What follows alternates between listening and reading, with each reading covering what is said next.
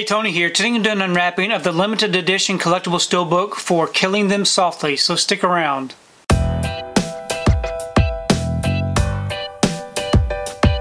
So today I wanted to do an unwrapping of Killing Them Softly. This right here is a limited edition Blu-ray Steelbook.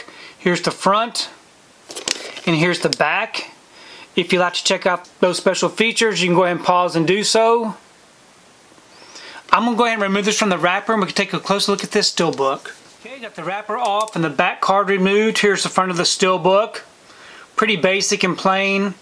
Does have some scratching up here at the top, which is disappointing. And here's the back, which is pretty plain also. We open it up. We have our front and back together.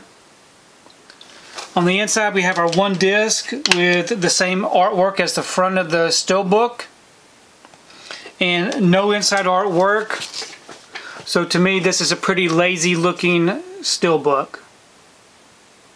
So this steelbook was released back in 2014. I never did take the time to open it up, but I had never seen the film and I wanted to check it out, so that's the reason why I did this unwrapping. But please leave me a comment below, let me know what you think about this particular steelbook release, if you think it's lazy or not, and also let me know what you think about the movie Killing Them Softly, because I really do enjoy reading your comments.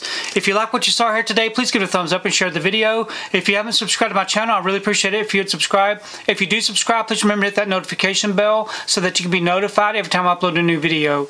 If you haven't found me on my social media accounts, I'm on Instagram, TikTok, and on Twitter. And if you'd like to find out what I've been watching, you can find me over on Letterboxd. I do have links below. But thanks again for watching, and we will see you next time.